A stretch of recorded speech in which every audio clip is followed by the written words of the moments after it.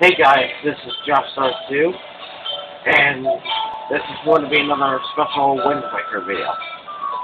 Now, the point to this video is to show you guys how to get, how to buy potions without rupees. And, yeah, you're gonna need these. I got 99 of these things. I honestly had no idea I had that many.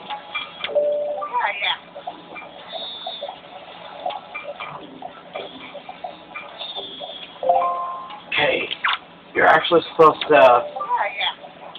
Dang it, I keep hitting the wrong button. There we go. Show him the color chew jelly that you want to show him, and then he'll give you a potion of that color. Of course, it'll cost you a few of them, but that's fine. So, that's basically how you buy potions without rupees. If you show this guy green chew jelly,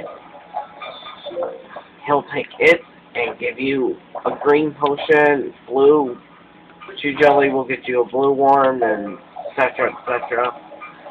So, that's basically the point to this video. So, this is Josh2 signing out. See you later.